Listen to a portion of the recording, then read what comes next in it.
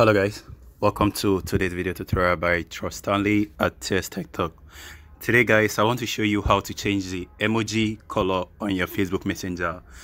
So while on your Facebook Messenger, there used to be an emoji settings where you'll be able to change the settings from the preference area right here, just under this preference area. But for some reason Facebook have removed that.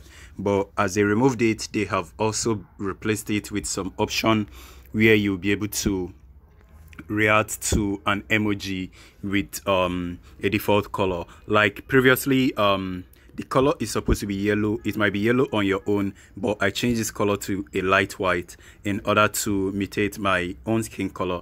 But actually, I'm just trying to test this out by doing some tutorials about it. But now that it has been removed, in order for you to choose an emoji depending on the color, so you just have to click and hold it for a while and it will give you different colors. So if you are dark, you can select dark.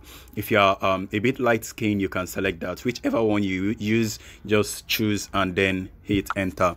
And if you note that, you can always click and hold on the emoji to make it bigger. So just go ahead and click and hold it, the same thing after selecting the color to make it bigger. So it still works and still very active. All you just need to do is to click and hold it for a long time in order for it to change. So if you guys are enjoying this video, please don't forget to subscribe to the channel and leave a like. See you guys on my next video.